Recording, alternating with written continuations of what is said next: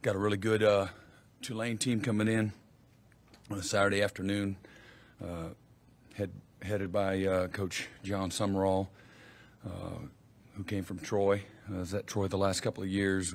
They were 23-4, and the last 2 years, Tulane has been a really successful program. 23-5 over the last 2 years. They've had three losses. They've come down to the last 2 minutes of the game. They've won 10 straight road games, third longest streak in college football. And they lost a heartbreaker last weekend, a game in which they outgained Kansas State by 100 yards, had 500 yards of offense, and were winning 20-10 at halftime. They had 350 yards passing against Kansas State, and they averaged 8 yards a play. Completing 70% of their passes on the year and averaging 200-plus yards a game. Rushing, they're averaging 18 yards per pass on offense, so incredibly explosive, which ranks 8th in the country.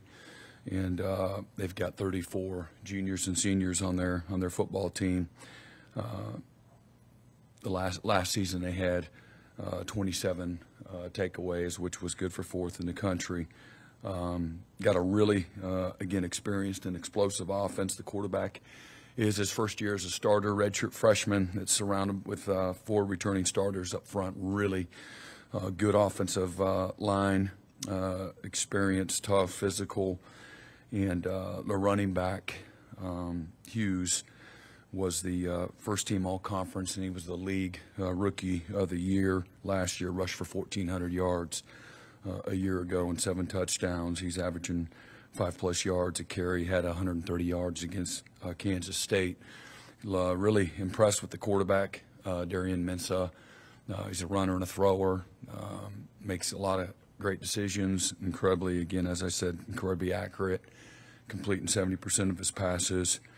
He's got a fantastic group of skill players, including tight end Alex Bauman, who has 4 touchdowns, just 4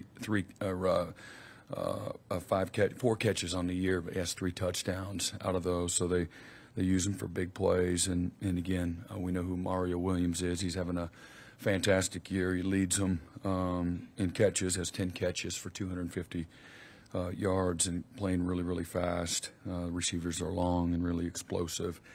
Got a good physical defense. The head coach is a defensive coach, so they played good defense at Tulane. They've got really good players.